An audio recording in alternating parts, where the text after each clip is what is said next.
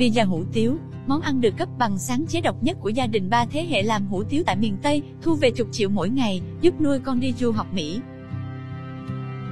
Tìm về làng nghề hủ tiếu truyền thống có hàng chục năm tuổi, chúng tôi chọn lò hủ tiếu Sáu Hoài làm điểm dừng và tại đây được chú Huỳnh Hữu Hoài chú Sáu, 55 tuổi chủ lò cung cấp rất nhiều thông tin giá trị.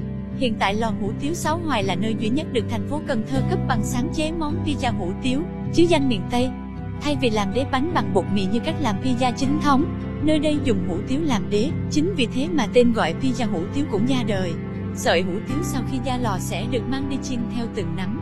Theo chú Sáu, muốn chiếc pizza có đế giòn phải chiên trong chảo ngập dầu nóng và vừa ngả vàng là phải vớt ra để tránh đế bánh bị cháy.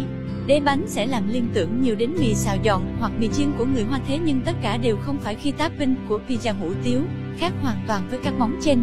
Sau khi đế bánh chín, nhân công lò sẽ cho bên trên một lớp trứng chiên, sau đó là thịt khìa, rau sống, đậu phộng giả, hành phi.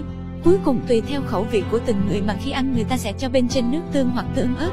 Từng dụng bánh vừa thơm, vừa béo, giòn tan khi kết hợp với thịt khìa. Trứng chiên những tưởng rất dễ nghệ nhưng khi cho một ít hành ngọt lại khiến mọi thứ hòa hợp và vừa miệng vô cùng. Pizza hủ tiếu vốn dĩ chẳng có lịch sử phức tạp, nó được anh Huỳnh Ngọc Diệp, con trai của chú Sáu Hoài nghĩ ra và được thử nghiệm tại lò từ khoảng 3 năm trước.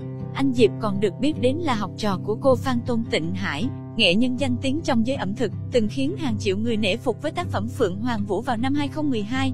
Trước khi thằng Diệp đem món pizza hủ tiếu về, doanh thu trung bình một ngày tầm 3 tháng 4 triệu, còn bây giờ doanh thu cả ngày có thể lên đến 7 tháng 8 triệu, có khi lên chục mười mấy. Chú Sáu tiết lộ, như bao nhà nghề trong vùng, lò hủ tiếu Sáu Hoài vốn dĩ chỉ tồn tại dựa trên nghề làm hủ tiếu truyền thống, nhưng nhờ tinh thần cầu thị và sự sáng tạo vô hạn mà lò phát triển vượt bậc. Trong khi người miền Tây còn hạn chế Tây hóa, ẩm thực truyền thống thì có lẽ chú Sáu cho rằng kết hợp vẫn là phương thức tốt nhất để bám và phát triển nghề đã nuôi sống gia đình hơn 40 năm. Gia đình chú Sáu Hoài có 4 thành viên, 3 trong số đó gắn bó với lò, riêng con cả là anh Huỳnh Ngọc Diệp, người đã nghĩ ra món pizza hủ tiếu, hiện tại đang du học chuyên ngành du lịch ở Mỹ. Theo đánh giá từng nguyên liệu thì pizza hủ tiếu lẽ ra sẽ chẳng đặc biệt nhiều nếu như nó không được làm từ chính sợi hủ tiếu lò nhà chú Sáu Hoài.